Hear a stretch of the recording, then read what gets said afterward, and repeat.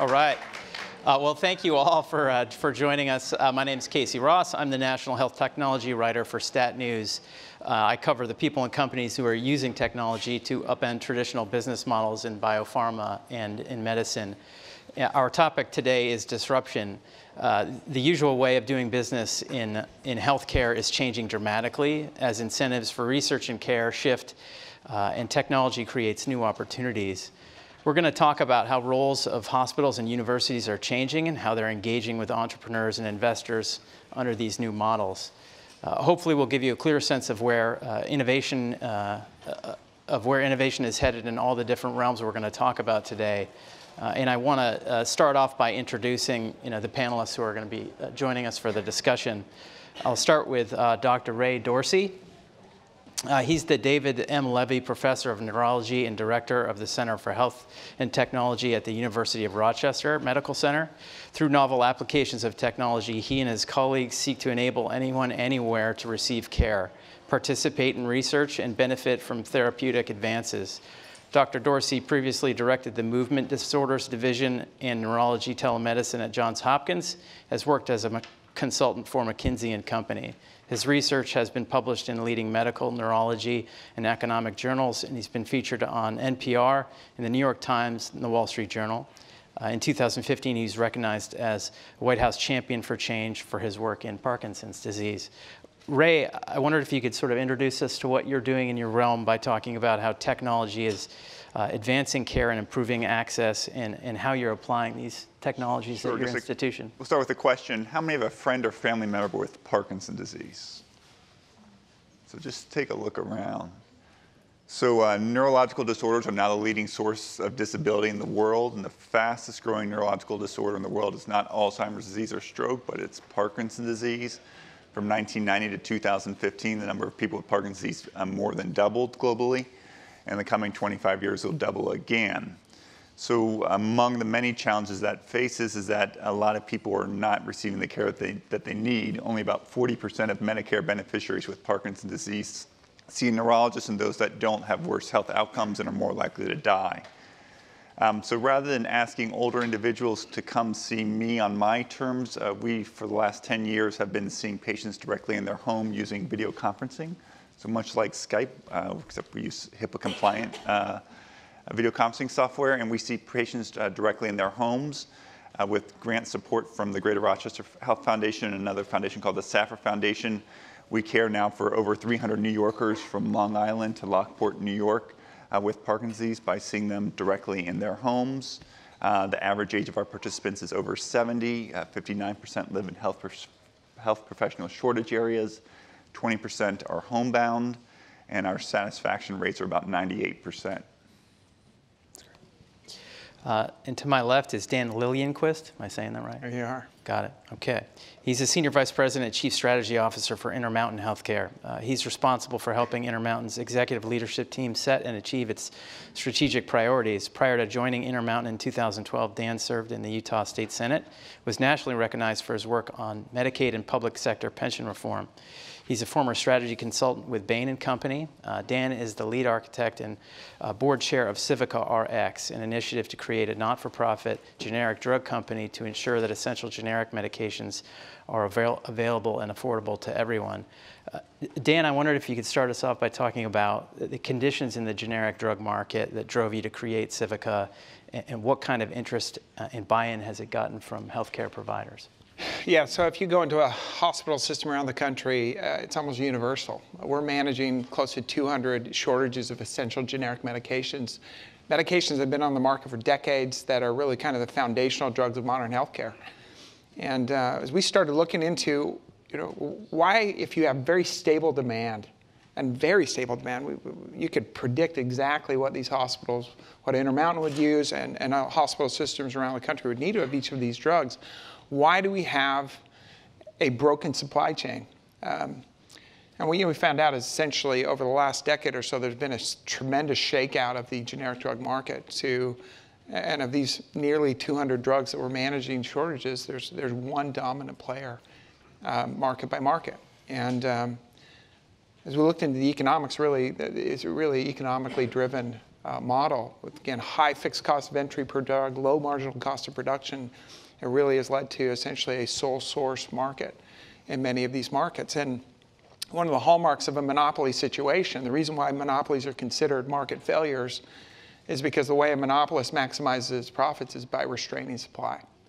And so you've seen a significant degradation of the predictability of the supply of these drugs, and we rely on these drugs every day. So as we thought about this, we thought, how do we fix this? This is untenable for, again, a first world country, and for these health systems who rely on these drugs every day. How do we fix this? And essentially, we realized that the only way to really fix this is through a collective vertical integration into generic drug manufacturing. And so we were kicking around this idea at Intermountain Healthcare, and I got to know Mike Levitt in my service in the Utah State Senate, and mentioned this to him, and he made some connections with other health systems, and we came forward with this idea. So we've organized Civica RX as a Delaware non-stock nonprofit corporation that is essentially designed to be a public utility model for the manufacture and distribution of essential generic medications. And we're pre-contracting with hospital systems to make sure, on a take-or-pay arrangement, to make sure that we stabilize and have predictable demand so we can build to that demand.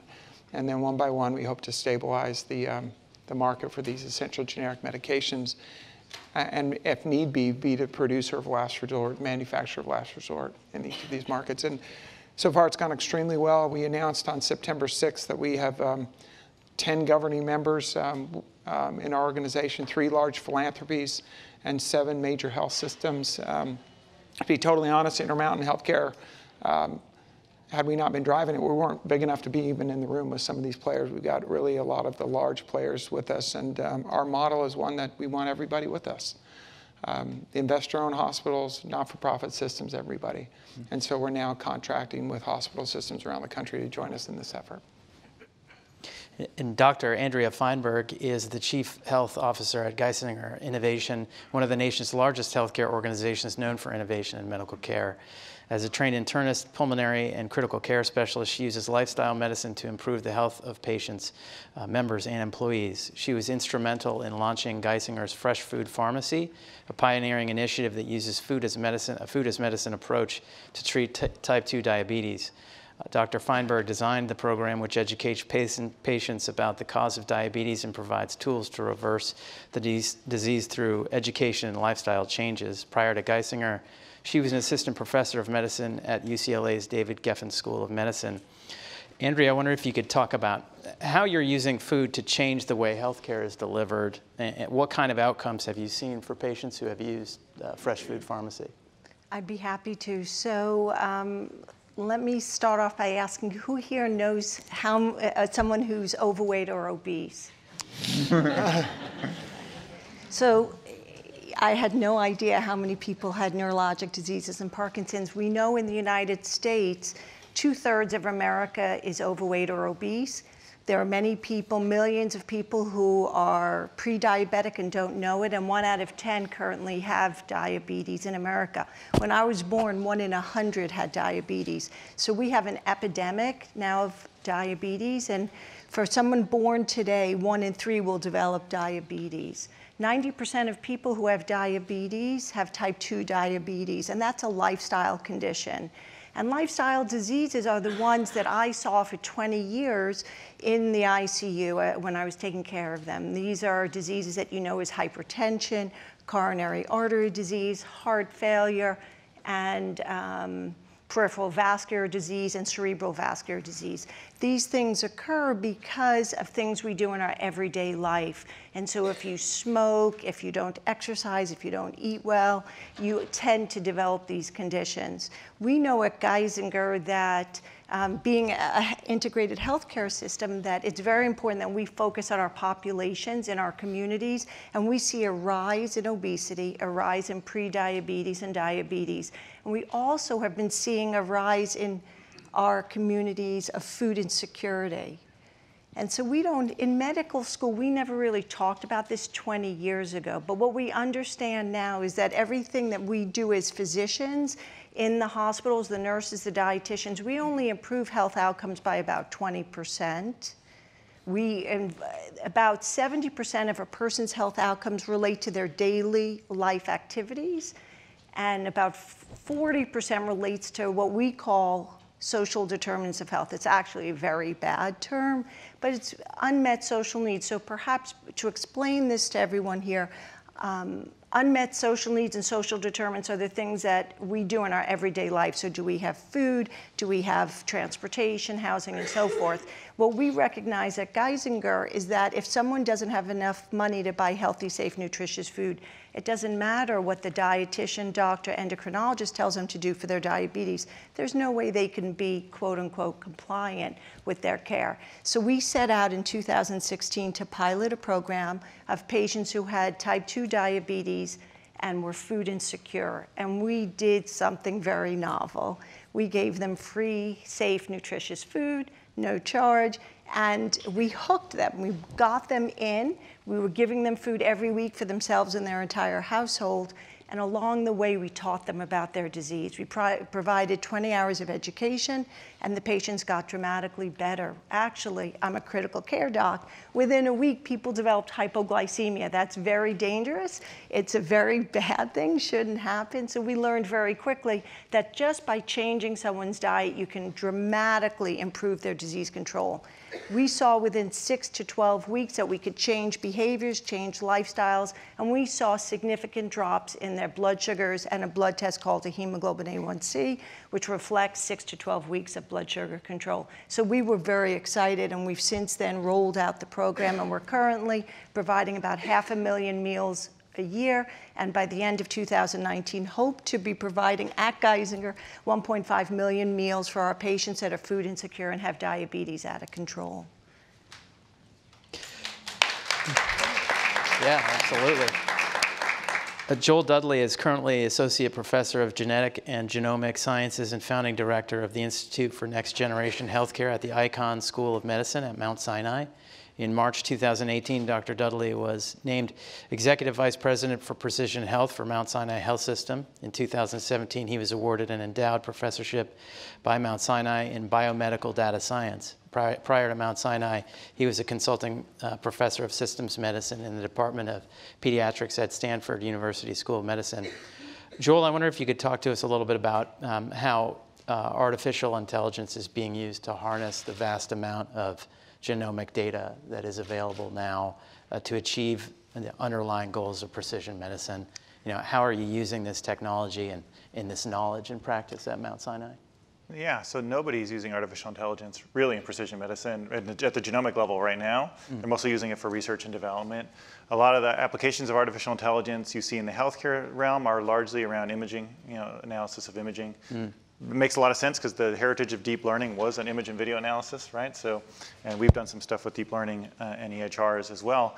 But the one point I'd like to make is I think we're really at the stage where all of the so-called big data and AI that we see in healthcare today, my argument, and I'm saying this as a data science guy, is that we're all building mechanical horses to pull a carriage. And what do I mean by that is that we have really this cool new technology, and we've got a really old framework for how we do things and collect data.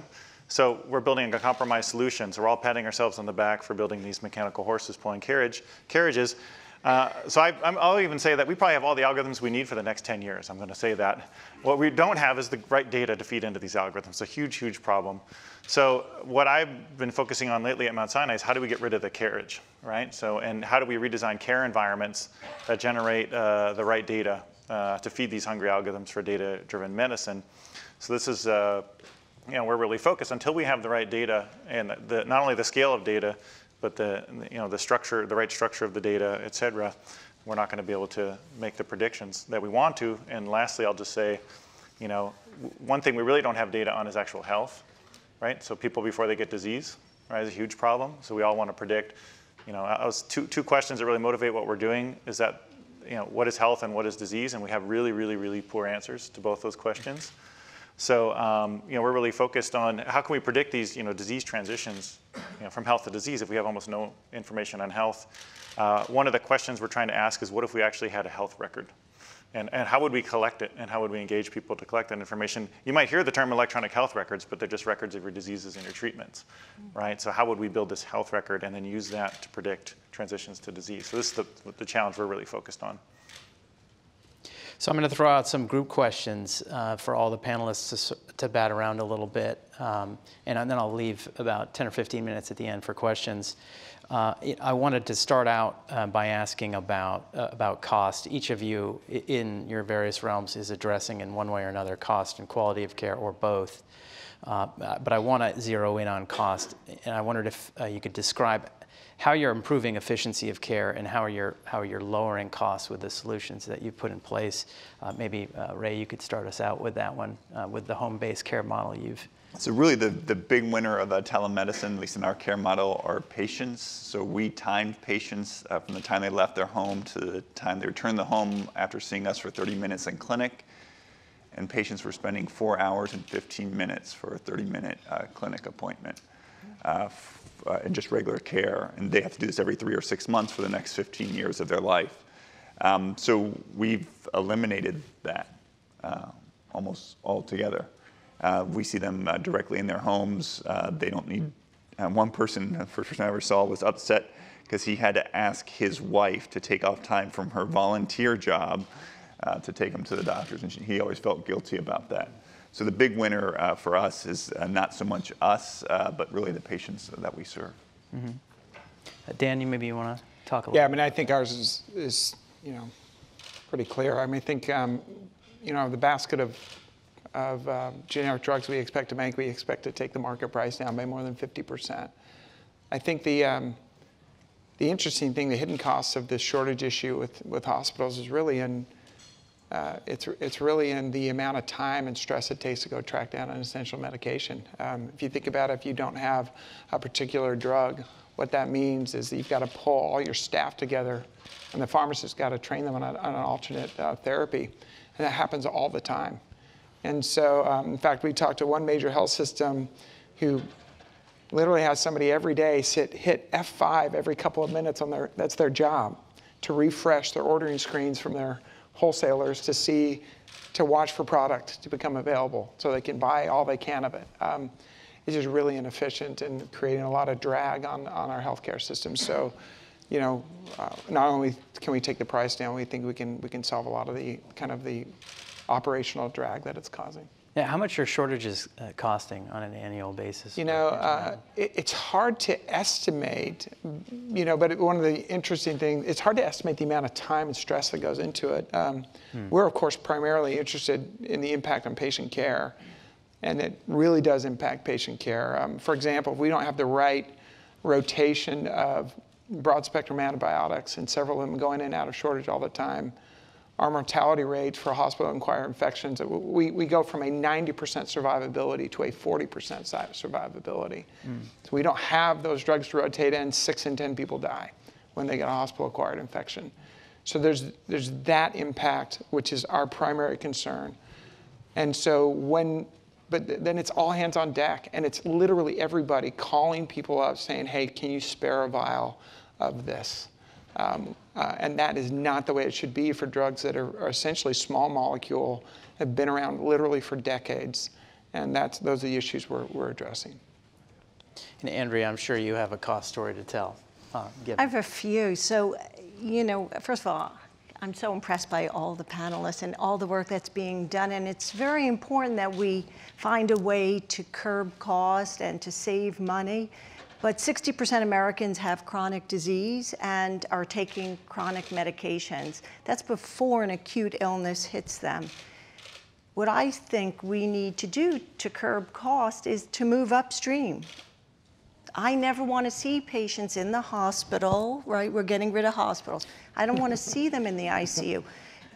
I'm an optimist. I believe people really want to be healthy and they want to do right for themselves. So I think it's time that we changed what we're doing in healthcare and moved healthcare to people and everyone has to really, except for maybe a few percent that don't want to ever be involved in their own healthcare, just like the paternalistic approach.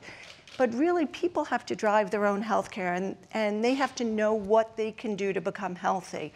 And that's where our job is changing. We have to share the information and share risks with them and teach them about their environments and what they could do lifestyle-wise and how they can prevent chronic diseases. We know, and as at Geisinger, we look at our data and we look at our cost. And we know if you're healthy, you cost us almost nothing. So not only are you happy because you're healthy, but we're happy because you're healthy. Now let's talk about a person who has one chronic disease. The per member per month cost goes up by hundreds and hundreds of dollars. You have 2, 3 chronic diseases, we're paying thousands a month for you. We're now in trouble with you. So we want to be aligned with the patients to get them healthy. The way we see it now is I think, people would agree that we have to get our communities healthy. And so with the Fresh Food Pharmacy, with our opiate programs, with our Free to Be Mom, with our genomics, we have different approaches to get ahead of disease, get upstream. With the Fresh Food Pharmacy, we know we've cut costs by 2/3 in our pilot patients. And our patients were chosen, they were basically volunteer, they were very sick people, costing way more than the average person with diabetes. And so we know that those numbers are very inflated, but we expect, and we've been following our trends for the last 2 years, and we now see that there's a 25% reduction in ED visits, a 75% reduction in hospitalizations. So the money follows the outcomes. The patients are clinically improving, the hospitalizations are going down, and the costs will follow. So we're looking to approach diseases with disease-specific approaches, but really we want to get ahead. So we're looking to put the information in the hands of our patients, giving them the knowledge of what they should be doing preventive medicine-wise, how they can improve their lifestyles. If they have unmet social needs, transportation, food, housing issues, we step in as a health system and we help. So we find housing, we give food, we provide transportation. So we're trying to take care of those issues that affect health, that 70% of health outcomes, we're trying to affect change in the communities. And Joel, maybe you could talk a little bit about sort of how your approach to... Yeah, so to follow on that is, bringing this the hardcore science of precision medicine into the precision sort of health and focusing on prevention and wellness, but we talked about that a lot already. One of the other areas on the cost side is actually trying to get all of the health data and cost data together in one place. That sounds like it'd be easy, right? Yeah. No. So what we're finding, so we're doing this at Mount Sinai, which is huge, I think it's a $9 billion, health system. I know we have several million patients. So, no one person at any health system knows where all the data is. They know the person you should talk to get that data. And all these different units, these different software, and they all, so, I'm on a Alice in Wonderland-like journey at one institution to try to find out where all the financial data is and how I connect it to the clinical data so we can do machine learning, predictive modeling, et cetera. And I'm picking on Mount Sinai because that's where I am, but it's the same at any other institution. Nobody knows where all the data is, and it's not all in one spot. And if it was, I can guarantee you, we know there's lots of low-hanging fruit that we can use, predictive modeling and things on if we just all get it in one spot. Right? I think one of the biggest challenges, if not the biggest challenge in healthcare innovation, is bringing these novel solutions to scale, getting buy-in from the institutions and then buy-in from others that might join you in your efforts. So I wondered if you could discuss how you're approaching that problem, how you scale these changes beyond the local level, and how you bring in physicians, hospital administrators, and other stakeholders to get behind these changes. Dan, you've got a unique sort of example of this, which is underway right now. Maybe you could talk about how you've gone about that. Well, it was a 2.5-year process, right? So, the idea, it was Martin Shkreli and Daraprim that bothered me. How does this happen in a market that should be competitive? And I don't know if you know this, but the price of Daraprim is still today $750 a pill. And why is the market not correcting itself? And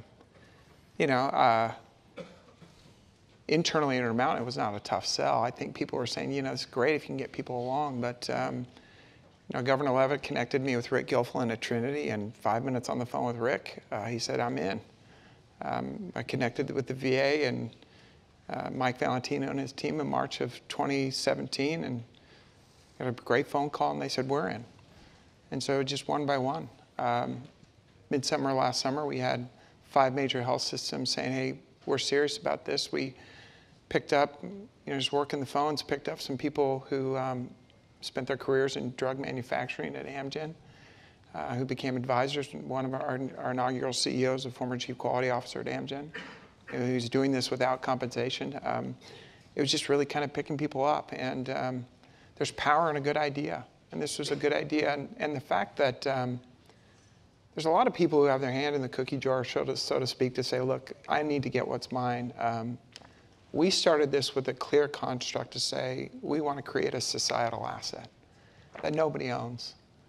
So we organized as a Delaware non-stock nonprofit corporation. And we brought 3 major philanthropies to serve as governing members, not only because of the vision of what they have for healthcare, but also because we want to make it impossible to monetize Civica. I will take a unanimous vote of all the governing members to ever convert this to anything but a non-stock, nonprofit corporation. And the goal is to really get that out of the way. I don't know if you saw the news a month ago, September 11th, I think it was, where a pharmaceutical executive said he had a moral obligation to raise the price of his drug by 400% of an antibiotic, because his morality was to the shareholders.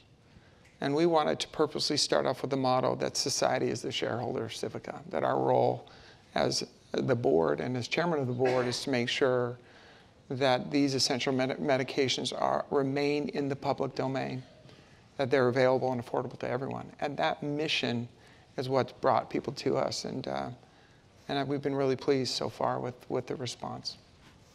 Hey, can you talk about who some of the participating organizations are? Yeah, so our governing members, our philanthropies are the Laura and John Arnold Foundation, the Gary and Mary West Foundation, the Peterson Center on Healthcare.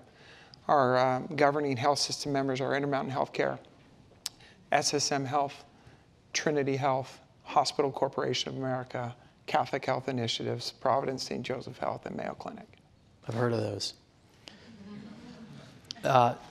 And Ray, I wondered if you could talk about how you've approached this issue with scaling some of the solutions to home-based care for specific types of patients. So to Andrea's point, we need to bring care to patients and not patients to care. So one of my colleagues in the Netherlands, Bas Bloem, created something called Parkinson TV, which are these educational episodes that include patients that arrange topics like diet, exercise, medications, and surgical treatments. And we filmed episodes of Parkinson TV, put it out on Facebook, and reached over 500,000 people around the world so they can learn about their Parkinson's disease regardless of who they are, where they live.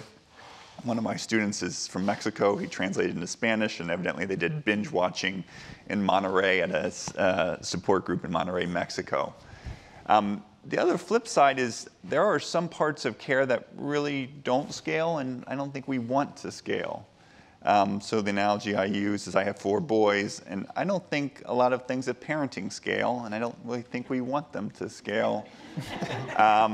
The best parts of teaching really don't scale. And I think if we always look for scale, I think we just end up treating people as widgets, and you probably felt like that when you go to the doctor's offices. Sometimes you get a number and you get processed by the receptionist, and then a medical assistant takes your blood pressure, and then you see a doc for 5 or 10 minutes, and then you get processed out. And if we look for efficiency and scales are driving things, then we get McDonald's or something like that. And I don't think that's necessarily what we want for care. So we really try to focus on what are maybe some elements of care that can be scaled, like education, but really how do we provide patient-centered, personalized care to people on their terms and not on my terms. Mm-hmm.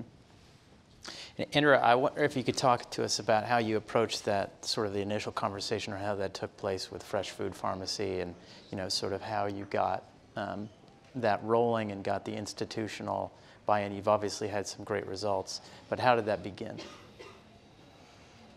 So it began because I saw a need. I had moved from Los Angeles to a place called Danville, Pennsylvania, which some say maybe is in the middle of nowhere.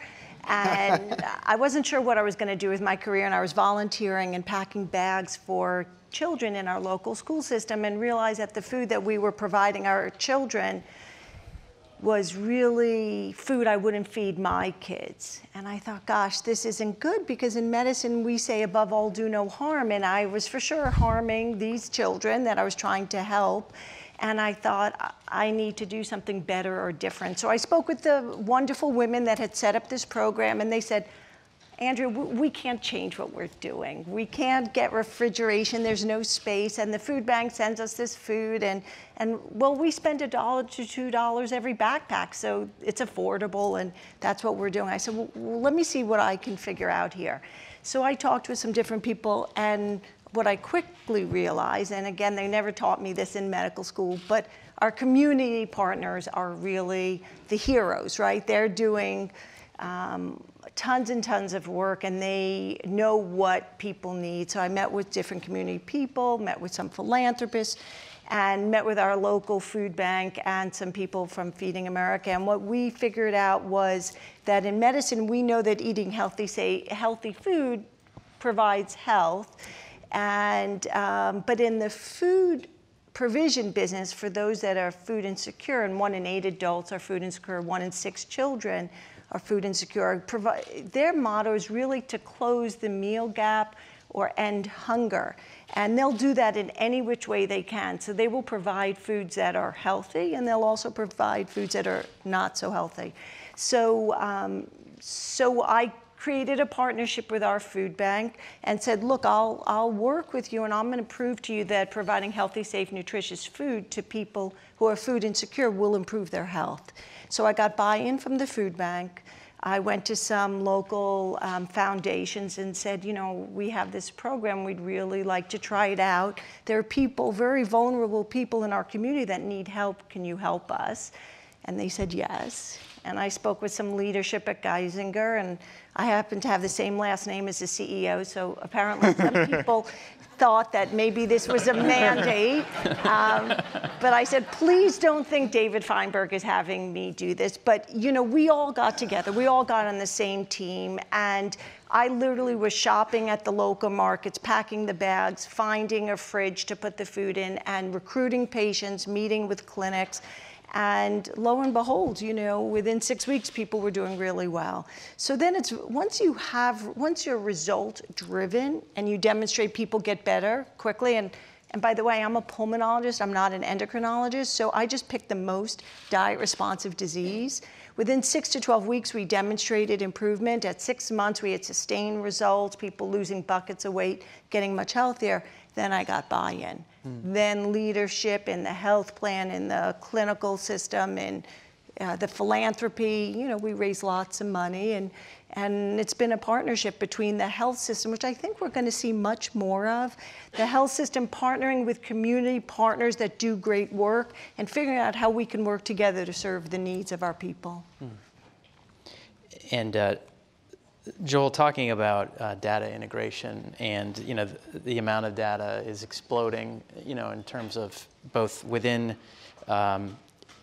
medicine and sources that are external to it. I wondered if you could talk about sort of how you've gone about getting the institution on board with the effort to really integrate and use this data most effectively.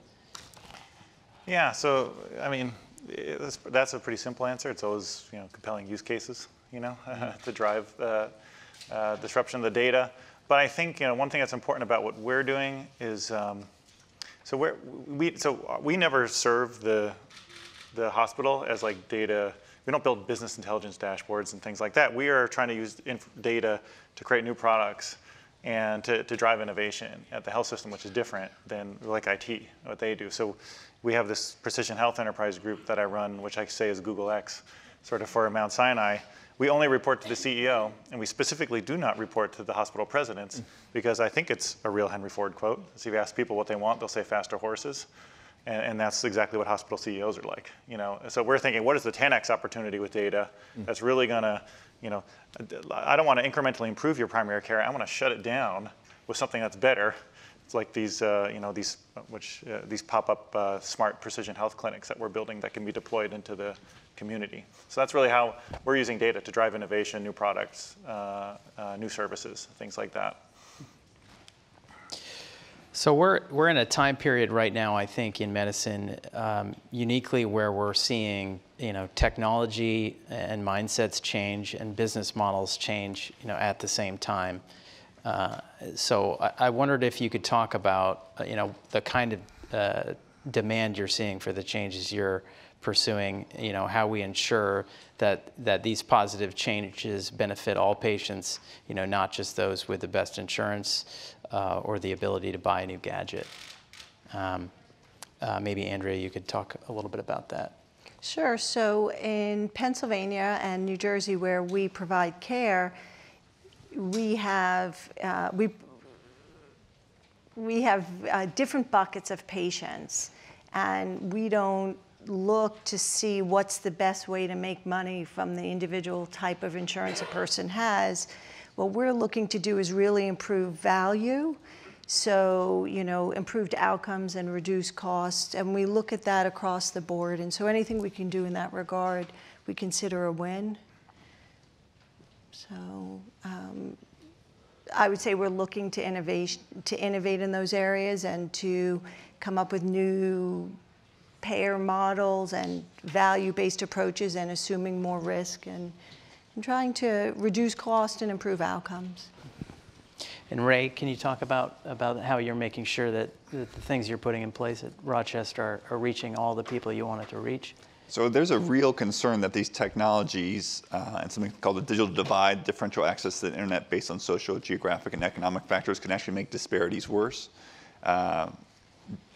Jared and I did a study with smartphones, and I'm sure the users of our smartphones were overwhelmingly white, overwhelmingly well-educated, and higher income, but yours maybe not. No, it's not what we find at all. You did better than we did. Yeah. We've struggled. We've addressed the geographic disparities in care. We've addressed a little bit of the economic. We've been unable so far racial. Some of our telemedicine studies have been like 97% white. And so we have not cracked that nugget yet. I think we have to do more outreach, and we need to do more providing care, maybe not just directly into the home, but in clinics, because some people may not be as comfortable with these technologies and need more support to do that. But we haven't cracked it. We're open to suggestions.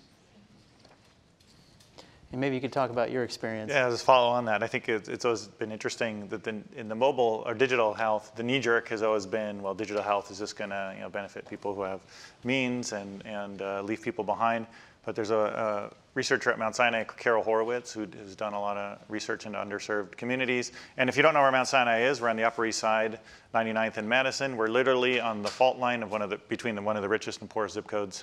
Upper East Side as being the wealthy side, and then Harlem, East Harlem being on our north side. But what they've shown is that actually the underserved populations in Harlem are much more likely to engage in their mobile phone. And what the short answer is because it's their only connection to anything, basically, so that, they don't have a clinic or something that, they trust and can walk into, so they're more likely to engage. But trust me, everybody's got smartphones because they're practically free, some of the Android phones, right? So we find, that there's much more engagement and satisfaction. So each of you is challenging the status quo in healthcare in one way or another. It's a heavily regulated industry. Status quo is often guarded by existing stakeholders or government rules. I wonder if you could talk a little bit about the barriers that you're encountering in regulation or finance or private industry, and how you're addressing those to see the type and pace of change you'd like. Dan, I'm sure you're dealing with this issue as we speak. Well, I served in the Utah State Senate. I saw up close, there's a lot of money that flows through the debates around healthcare spending and pharmaceuticals in particular. What we like about the Civica model is we designed it, we just assumed that pathway would be close to us. And so we designed a model that is essentially what Civica is designed to do, is to be a private, societally owned check on the abuses in the generic drug market. Last week we were briefing Senate and House staffers here in Washington, and basically we don't need anything from them. We said, look, just apply the same rules that you apply to everybody else, to us, and that's all we need. And we're not looking to Washington to solve this issue. We think it's an issue that we can collectively solve as hospitals. Part of that is really practical. Again, there's a lot of money that flows into this space. I will say this, that we've been really pleased with the response we've had from regulators and from the administration on both sides of the aisle. People have been interested in helping them. We had a really terrific call with the FDA about a month ago, walked them through with what we're doing, and basically the response is, what can we do to help you? But we're not looking for special favors. We think this is, what we like about this idea is it is a private market, a market solution to a problem that exists. And what I think you're going to see is more and more atypical new business models that will develop to say, look, if nobody, our realization at Intermountain said, if we don't do this, if we don't try to lead this, nobody will be able to solve this problem. And there's a social justice component to us, to this effort for us. It's offensive to me personally to have these drugs that have been developed through the innovation engines of this country, that we've paid a very high price for in many instances through the patent protection period, to have those drugs, when they become part of the public domain and those formulas are essentially owned by the public, to have people corner those markets and exploit patients. And so there was very much that flavor. For me personally, I was offended by it. And I think that drove some of the organization we're seeing around Civica. Well, I wonder how you deal with some of those. I wonder if you've encountered barriers from the companies that already have those captive markets and monopolies and barriers. I mean, the concern about them, dropping the price on something you're trying to introduce. Well, sure. I mean, look, a typical monopoly would, look, you only have one power company in your neighborhood for a reason. Because there's inelastic demand, high fixed cost of entry, meaning you got to dig up if a competitor was coming in, they'd have to dig up every street and lay down the same fiber, and very low marginal cost of production. And that's the epitome of a natural monopoly. You have a first mover advantage, you have your stake in the ground. Private capital does not flow to those markets to bring competition in, because the incumbent player can collapse the price to their marginal cost, wait you out, blow through your capital, and raise it up later. That happens all the time. What we realize, though, is that Intermountain Healthcare is going to be buying these drugs for 50 more years. And that if we got together with the other people who are actually buying the market, who are the market, that we could do this differently. And we are pre-contracting with every hospital system who joins with us as members on a take-or-pay contract, that they are going to buy Civica drugs at a set price that is fully transparent, with only enough margin for Civica to recover to stay in business, and that's it. And then hopefully socialize the rest of the gains to the broader society. That's the only way to do it. And so it's essentially a collective vertical integration play through a public utility, socially owned public utility model. And we think it'll work. And Ray, I had a slight variation on this theme for you. I wondered, your thoughts on, I guess, how you encounter maybe barriers in the payment system, how you work with those to ensure that these services are reimbursed and that the models you're pursuing are sustainable. So briefly, if someone with Parkinson's comes sees me at the University of Rochester in a hospital-based clinic, Medicare pays me about $200 for an outpatient visit. If I see them in their community, it's about $100. If I see them in their home via telemedicine, it's $0. So it's a huge issue. And so people have been paying into Medicare for the last 50 years. So it's the purpose to guarantee access to healthcare when they need it, when they're older and they need it. And 40% of Medicare beneficiaries with a neurological disorder don't see a neurologist. So the only way this changes is through will and political will of those who are most directly affected. So all everyone whose hands went up. You guys should be saying to Medicare and to your congressmen and women that Medicare should cover care provided in the home via telemedicine, and it's cheap. Andrea, your thoughts on? So the difficulties we run into is that it seems so obvious to approach lifestyle diseases by lifestyle education and provision of goods if goods are in low supply for certain populations. Legislators love the idea.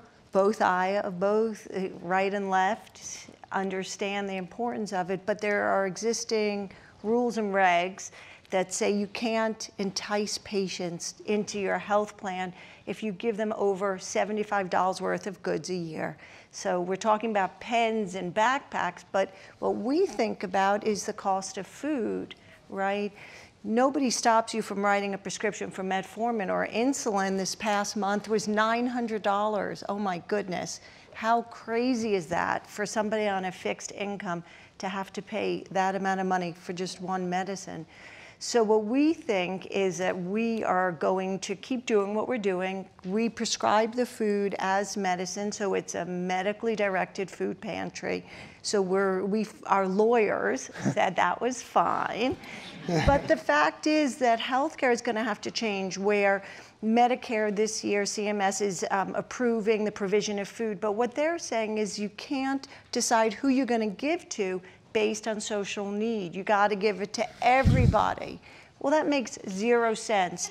To bring up parenting, I didn't do for my son what I needed to do for my daughter.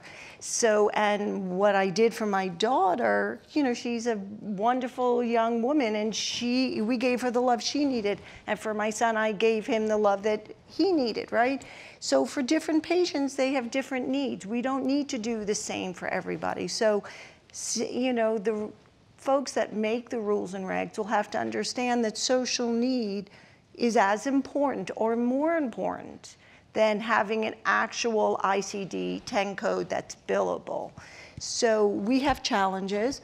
Part of my responsibility, I believe, is to meet with legislators all the time just to share what we're learning as we go, and also then to bug them to change the laws, to give money, and eventually, you know, we need our payers to pay for things that they're not used to paying for. And maybe that means they shouldn't be paying for other things. That's their choice and their decision process, but we feel that it's part of our job to help with the education. And I did hear somebody, I'm in a mess, it was Bruce Gipsy, I can't recall exactly who said it, but they said healthcare isn't going to be decided in Washington. It's going to be decided with companies in Delaware that are going to really pave the way, and in New York and so forth. And so we think we need to do our work and then share it and get things to change. And Joel, I wonder if you could talk a little bit about how the data rules, you know, need to change, how we incentivize the level of sharing that you're talking about needing in order to feed the algorithms and Yeah, it's interesting. Data liquidity, patient data liquidity is something that needs to happen, and it's not happening. What's really unusual about it is that the laws are actually in place such that patients do have right to their own data, right? But you know, the details on the implementation are sort of left to interpretation, right? So you might know that I can go to any health system and request my data. I have a right to it, but they could print it out and give me a big folder this big, and they would have satisfied that requirement. They could burn it to a CD-ROM, right? They could do whatever they want to satisfy that requirement. So, you know, and the electronic health record systems that are in place will have a big role, I think, to play in this, but they've been sort of resistant to embracing things that would open up the data, you know, the Epics, the Cerners.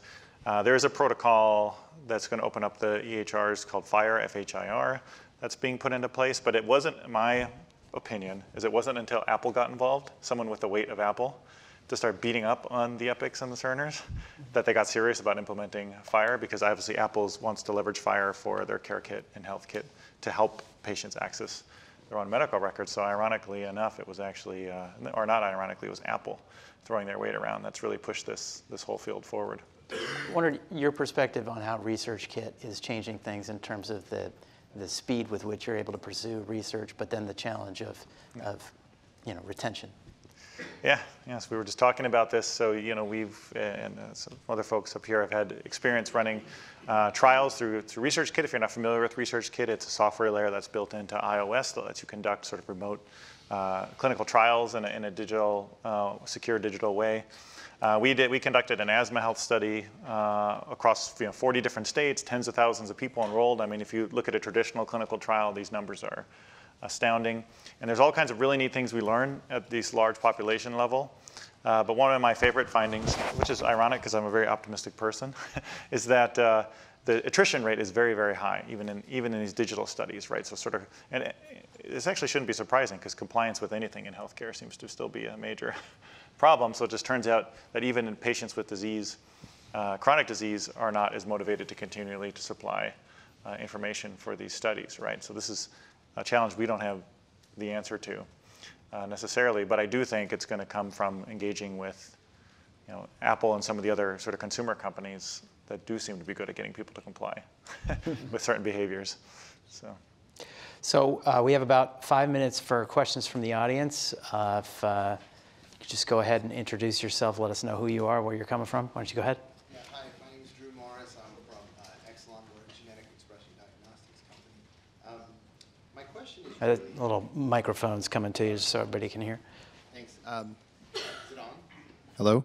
Okay. Yep. So you were talking a lot about the benefit to the patients for telemedicine.